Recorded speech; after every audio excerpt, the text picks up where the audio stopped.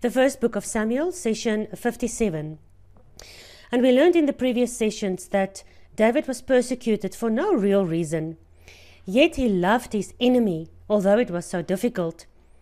And how Yhwh allowed Saul, his enemy, a typical or a typology of the beast, to rule, but only for a time, only for a period, especially to make his bride go through the wilderness of Ziph and the wilderness of Maon. And we don't interfere in God's timeline. We see all through the examples of the first Exodus how when Moses thought he was the savior of Israel and he killed an Egyptian with his own hand, it wasn't yet the time. It wasn't God's timing, because God's 430 years since he gave covenant to Abraham was prophesied, and that had to run its course for many reasons. First of all, if it's written, it has to be done, because the time of the Ammonites and the Canaanites must be completed. All the evil of the land of Canaan had to come to its fullest before God sent Israel to go and cleanse the land. But also to get Moses ready, because when Moses thought he was now ready to save Israel and he killed the Egyptian, he wasn't near ready yet. 40 years later, after he learned to be a shepherd, and he saved Israel with a shepherd's staff and not with his sword, after he learned to be the most humble man on earth, that's when God could use him. So the same journey goes for David and for all God's beloved, who is a typology of David. So chapter 25 is now the death of Samuel. Now 1 and 2 Samuel has been written even after Samuel's death. So the rest of the books of Samuel is all about the history of Saul. The rest of the books of Samuel is all about the history of Saul, David, and Jonathan, and later on Solomon, and the kings, and everything that happened with Israel. It's still named by the name of the prophet Samuel. Shema El, listen to Yhwh. Shema to Elohim. Because the rest of these ancient writings is so that Israel for the rest of time can Shema to their Elohim, although the actual prophet Samuel is now dead. So Samuel died, verse 1 of chapter 25, and all the Israelites were gathered together and lamented him and buried him in his house at Ramah. And this is the end of Samuel. Now we don't hear about Samuel again until Saul calls up the demon, the familiar spirit of Samuel. Not Samuel himself, of course. We'll get to that. So David in the wilderness of Paran.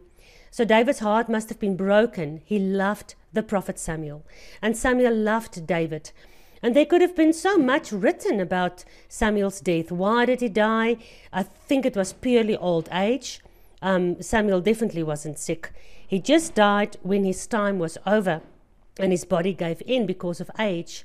And yet, after everything that this amazing prophet has done, we only have one verse, chapter 25, verse 1, that says he died and they buried him. And that's it. Here's the end of your life. No matter what amazing things you do, no matter how hard you work, how much you've prayed for Israel, how much suffering you had, when you die, you die.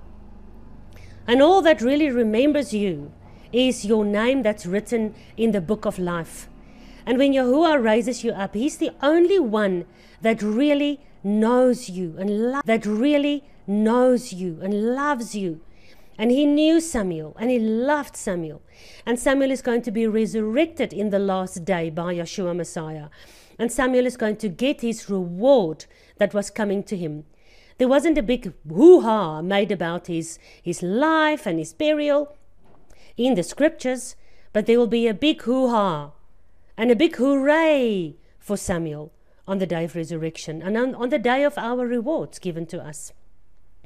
So, verse 2, there was a man in Maon whose possessions were in Carmel, and the man was very great. He had 3,000 sheep and 1,000 goats, and he was shearing his sheep in Carmel. Now the name of this man was Nabal, and the name of his wife was Abigail, and she was a woman And this is important now, because now chapter 25 is again about the wise and foolish, good understanding. But her man was churlish and evil in his doing, and he was of the house of Caleb. So in the King James, the word for this man of hers, Nabal, who was churlish, that word churlish has the meaning of cruel and hard, obstinate, rough, sore and stubborn, and a man of trouble, and very stiff-necked. Churlish is translated from kashe. Kashe. He was a kashe man, stiff-necked, cruel, and obstinate. But Abigail, her name has the meaning of my father is joy. Abigail, Abba, Gail, my father is joy. And she was a wise woman. She had good understanding and she was beautiful. What a combination. Woman. She had good understanding and she was beautiful. What a combination. Many beautiful women are utter fools and just focused on their beauty. And many women that are wise and of good understanding are sometimes, not so beautiful. And that's why, they're not invited to all the parties and they are not so popular. So they tend to turn to Yhwh and fall in love with him and follow his ways. But here we have a beautiful bride that has good understanding as well. We have this wise and foolish contradiction between Nabal and Abigail. Nabal is a fool and Abigail is wise. And we also have this dichotomy between the bride and the wrong husband. Adam and Eve chose the wrong voice to listen to, the wrong fruit to eat, and got the wrong seed inside of them. Satan has stolen God's wife. So has he done with Israel, and that's why God divorced her as well. So this bride, now that she's becoming, Abigail is a typology of the bride. She is a woman of good understanding. And we'll go through, when we read the rest of the chapter, we'll see how her wisdom is so much more deeper than just cleverness. She knows who David is. The bride knows who Yeshua is. And this woman who has come out of paganism, idolatry, and foolishness, she has good understanding. And she's beautiful. She's beautiful to her husband. Not Nabal. Nabal is cruel and he's just probably bragging about his beautiful wife, but he's not treating her right. He's cruel towards her. But we are beautiful in the eyes of our Messiah. So we as the Abigail typology, has good understanding. We've come through this whole process of learning the truth, and that spending time in the tabernacle gives us the wisdom and the understanding under the light of the sevenfold menorah. So here we have Nabal, the cruel man, foolish man, Antichrist, enemy, Satan typology. In dichotomy to the beautiful, good understanding and wise Abigail, my father is my joy. And just like the woman at the well, Yeshua came and he said, you were married 5 times and the 6th man you're living for is not even your husband. As we went through that Genesis session 20, A, B, C, D, E, F, G, H, I think we got to L.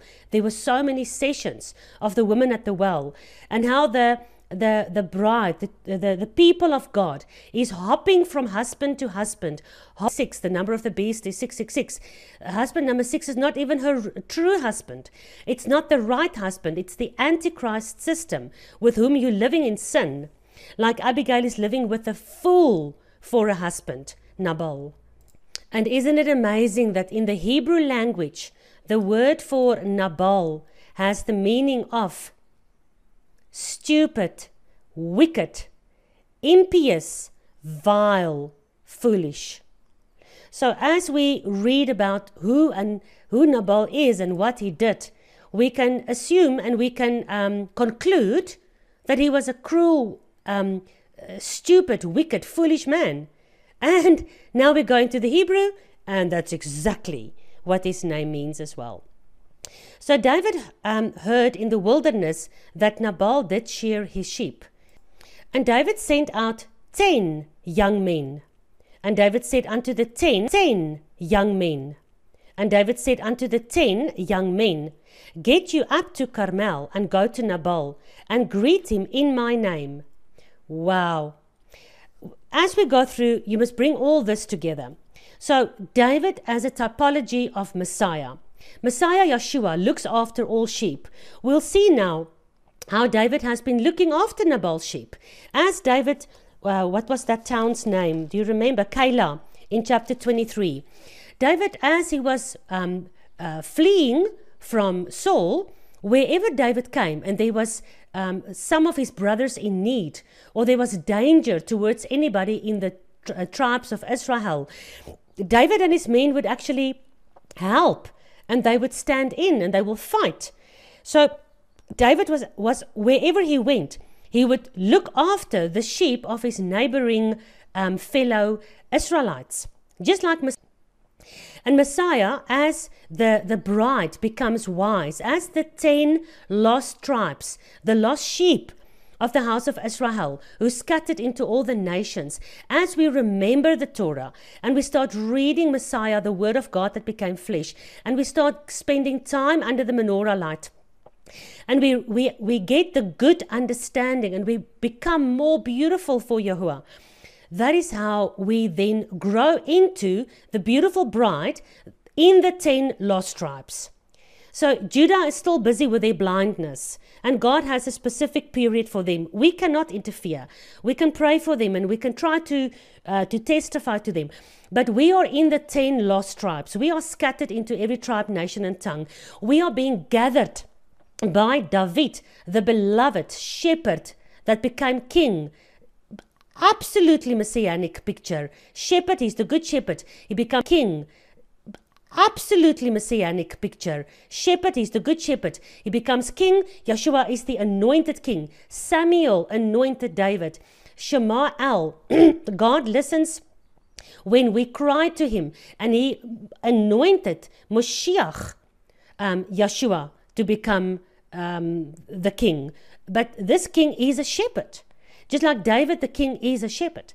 So we learn about this messianic mysteries and about God's kingdom, and we become wise, and we are the 10 men. Like the 10 men will grab onto the tzitzit of a Jew and say, take us with you. We know God is with you.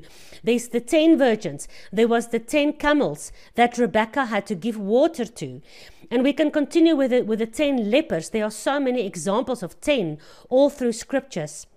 That is prophetically pointing towards the 10 tribes. So David is, and he sends the 10 men to Nabal, to the foolish world, to say, David, the shepherd, who is anointed king, who is this great warrior, he's got a message for you. So the 10 men goes up, and the 10 men has to greet Nabal in the name of David. Just like we, in the name of Yeshua, we go out and we greet, we don't greet Satan, but we greet the world that is ruled by Satan in the name of Yeshua. And thus shall you say to him that lives in prosperity, peace be unto both you, and peace be to your house, and peace be unto all that you have. And now I have heard that you have shearing. Now your shepherds, which were here with us, we didn't hurt them. Neither was there anything missing unto them, all the while that they were in Carmel. All right, so remember now, went to Paran. Now this is in the wilderness of the Carmel area. So while they were there, the shepherds of Nabal came with their sheep. Because remember, in those days, the shepherds had to take the sheep wherever they can find grass and water. So they were forever wandering around, looking for new pastures, green pastures for the sheep. So as Nabal's shepherds brought the sheep close to where David was, David didn't steal any of the sheep. David didn't hurt any of the shepherds or force them to give them sheep so that they can have something to eat. Remember, David's in the wilderness. They don't have food with them all the time. They are, living in caves, living under trees, sleeping under the stars. But David didn't ever hurt any of the shepherds of Nabal. In fact, he didn't even take one sheep. And he tells his 10 men to speak this witness towards the foolish Nabal, the cruel Nabal. And you can ask your own young men, ask them, and they will tell you. Wherefore, let the young men find favor in your eyes, for we come in a good day. We come in a day where your prosperity, as you are shearing your sheep, and you can see how big your cattle, your flock is, in this good day, wherein you have all your sheep, because we looked after your sheep. We protected your shepherds when they were living close to us. And because of us, you've got this big flock. So in this good day, where none of your sheep is missing, we looked after them with your own men. Ask your men, we were good to them. Right? We come in this good day of yours, and we ask you, please, a little bit we've done towards you, that whatever comes to your hand, unto your servants and unto David, give that to us. So David is sending the 10 men to go and ask for a little bit of food. Maybe give us one sheep and, a few breads and maybe some of your fruits in your trees, because you are prosperous and you are an Israelite. You are from the house of Caleb. You live under the Torah, and the Torah says you must share your prosperity. You mustn't have an evil eye. An evil eye means you are greedy and selfish. You must look after those who ask you of something, and especially for David. Not only because David has been fighting for Israel all these years, but also because David was fighting for your shepherds. Come on, this is it's due to us. You need to repay us a little bit, but we haven't demanded pay ever. We've taken sheep if we wanted to. We are 600 men. We can totally, ransack your house. But that's not the kind of people we are. We are your brothers. And we have looked after your flocks. So we are coming to ask you nicely to please give us something. We are not demanding. And when David's young men came, they spoke to Nabal according to all those words in the name of David. And then they stopped speaking. And Nabal answered David's servants and said, "Who the hell is David? I don't care about David. Who's the son of Jesse?" So it's not like Nabal didn't know David. All the country knew David. Everybody knew David, the man who killed Goliath. Everybody knew Nabal knew that David was the son of Jesse. Everybody knew at this stage that Samuel has anointed David, the son of Jesse, to be king. Everybody knew that. So it wasn't like, who is David? He said, who does this man think he is? This son of Jesse. Does he think he's anybody? There be many servants nowadays that breaks away from a man, every man from his master. So Nabal is saying that there's many people running around in the wilderness that are just poor servants that left the houses of their masters, as if David was a servant to Saul. Shall I then take my bread and my water and my flesh that I have killed for my sheep shearers and give it to you, whom I know not where you are or where you come from? Wow. So just like all foolish Nabal, wicked serpent kind of people, they are only for themselves. They claim to believe in the God of the Bible. You've got millions of people out there who believe in God and who claim they follow God's will and God's ways, but they only live for themselves. They will not stick out their necks like David did for all of Israel, even for Keilah, even when Keilah delivered David into Saul's hand. There's many people like Nabal. Most people are like Nabal. They will not stick out their neck for somebody like David, who deserves a bit of kindness. And even if David did nothing for Nabal's shepherds, or even if David did nothing for Israel before, or even if David's name wasn't known in all of Israel, he was a man that is hungry. And the Torah teaches us to feed the hungry. So Nabal was a total fool, because he never mind what he was doing to David. He wasn't obeying Yahuwah's commandments. He was a fool. And this is the definition of the foolish virgins. The word fool all through scripture is always used for people who deny the word or the Torah of Yahuwah, who doesn't keep the Torah. There's wisdom and understanding in keeping the Torah. And we're going to see that's why they say in verse 3 that Abigail was a woman of good understanding. She was Torah obedient. We'll see now that she looked after her whole household. She looked beautifully after her slaves and her servants, and she helped strangers that were hungry and that came to them for help. That's the kind of woman that the 10 lost tribes become when they turn back to Yahuwah. This is the kind of bride that God needs for the end days. A bride that will run after the 10 men and that will do well towards David, the beloved, anointed king, because she has the Torah as her foundation. Not like her foolish husband. Not like this foolish world we live in now that has an evil eye towards other people, especially towards the anointed King Yeshua. So David's young men turned their way and went again and came and told David all those sayings. And David said unto his men, Gird ye every man his sword. And they girded on every side their swords. And they went after David about 400 men, and 200 abode by their stuff. All right, so there's still 600 men. 400 is going back to Nabal's farm. Ooh, Nabal, you've got trouble coming your way, my pal.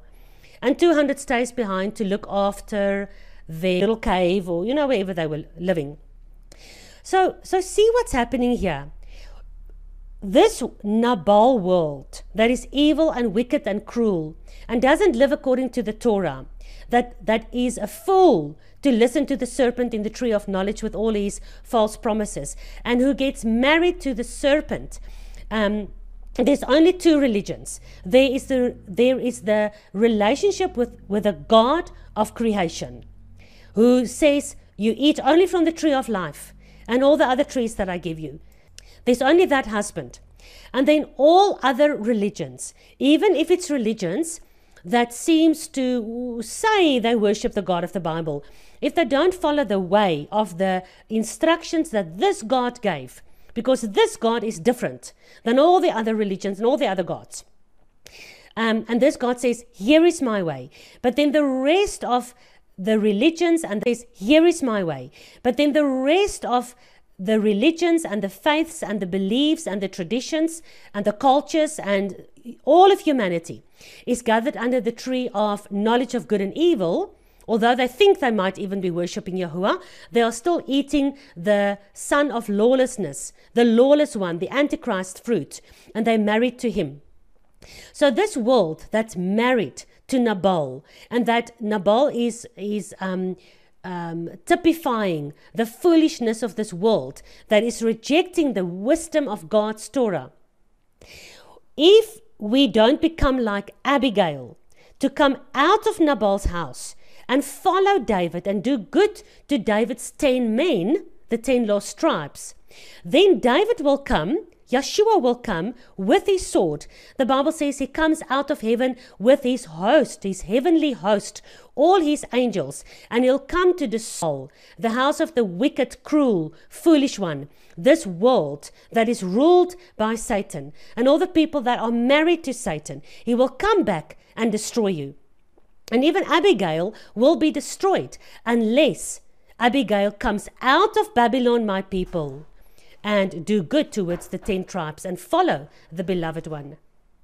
So verse 14, but one of the young men told Abigail, Nabal's wife, and said, Behold, David has sent messengers out of the wilderness to salute our master. and our masters sent them away empty-handed. But these men were very good unto us, and we were never hurt when we were in the wilderness of Carmel. Neither did we miss anything. They didn't take one sheep from us. As long as we were conversant with them, as long as we were in conversation with them, as long as we were present with them, as long as we were in conversation with them, as long as we were around them, close to them, we were never hurt, and nothing was ever missed. No robber or hyena or wolf or Philistine ever wanted to attack us and take our sheep because of David and his men. As long as we were in the fields, we were looked after by David and his men. So the servants of Abigail goes to her. They don't dare speak to Nabal because they don't want to lose their heads or get a whipping or a lashing. They go to the wise woman, not to the foolish man, to try and plead the case for David. And these good servants of Abigail reminds me of the good servants that we are told to be. If we look at Daniel 11, the end time journey will be really hard, and there will be many times, even in our journey today, like Messiah says in the New Testament, don't be like the Pharisees who makes a big show every time they do good. When they fast, everybody must know they're fasting. When they give out charity, everybody must see how charitable they are. David was looking after the men in the wilderness just because they were in the wilderness, because he had a good heart. He didn't do it for reward. He did it because it was, first of all, what his father wanted. It's in the Torah. Secondly, this is the human thing to do. When there are people living next to you and they're in trouble, then you protect them, you help them. This is the kind of man David was. And sometimes we do good things. We do good deeds to our neighbors, or we even do good deeds on our knees when we spend time in prayer for our neighbors. And nobody ever sees that. And sometimes this world will repay you evil for good. And sometimes this world will repay you evil for good, like we saw yesterday. How Saul repaid David's good with only evil.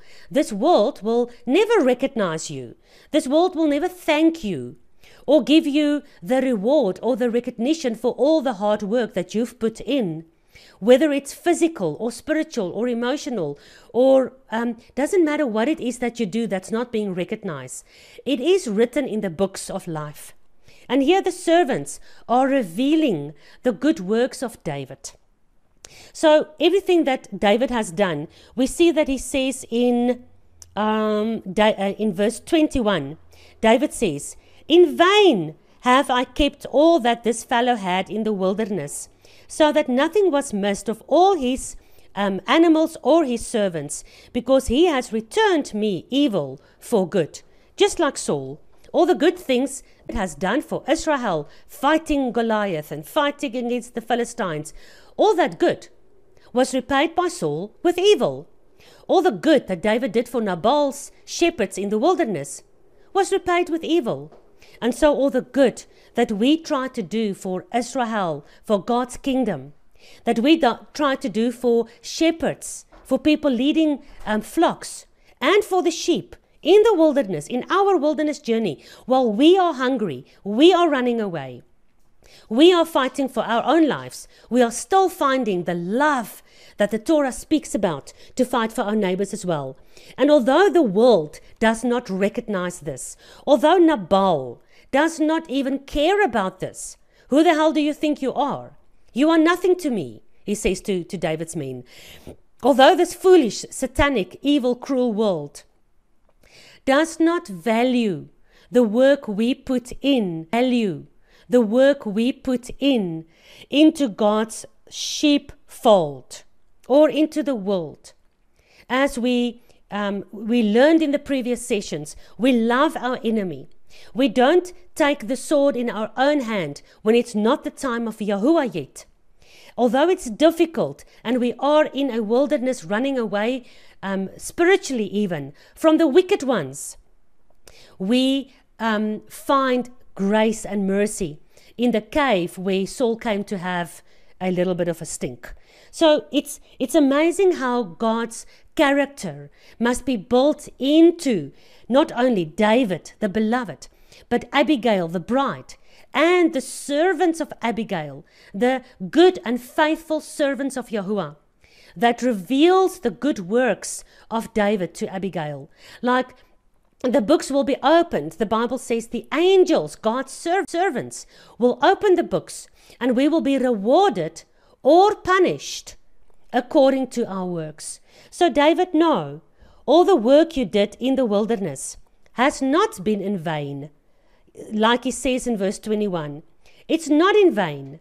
You have done good things. See now, Abigail has heard about this. The bride has heard about the beautiful things Yeshua has done in the wilderness for the lost sheep. And we come to Yeshua with wine and food and sheep, flesh, meat, and grapes and figs and all beautiful things. We come with an offering. Yeshua, our beloved, anointed King, we know all the things you did in secret. I know it's written in the Bible, but we had to spend time in the wilderness of Maon under the slave master Nabal, or in Egypt, and we had to really follow Moses and learn about Moses, start keeping the Shabbat, start reading your Torah, start seeing the beautiful mysteries and prophecies of everything you have done for us. Nobody else wants to recognize it, but we recognize it. This we'll have a look at in the next session, when Abigail and David finally meets. When this woman that has good understanding and wisdom follows after the 10 men, looks after David's men, and comes and falls down before David with a sacrifice in her hand, with gifts and offerings. And eventually, and I don't want to spoil the grand finale, but this is the kind of bride that Yeshua wants, because David ends up marrying Abigail. This is the heavenly courting betrothal system, sending out the 10 men to go and speak to the foolish Nabal, and the good servants Yer and Shemael, and with Abigail we come out to our master in the wilderness. When they say, he's here, or the Christ has come, he's there, don't go. But know where your Messiah is and follow him wherever he goes, even if that means out of your comfort in Egypt, through the wilderness, because we don't interfere in his timeline. Even the journey in the wilderness was necessary. The 40 years Moses needed to be prepared was the 40 years Israel needed in the wilderness to be prepared as well. And David, we will see, ended up ruling Israel for 40 years. Just like, remember when we did the book of Judges, Gideon and Samson, and how many of these people in the book of Judges were ruling for 40 years. No, not Samson, but many of those judges, I can't remember exactly all of them, but for so many times through the book of Judges, we'll see that this messianic period of 40 was so beautiful. So this bride, Abigail, Father is my joy, knows the difference between David, the beloved, the anointed king, and Nabal, the cruel husband.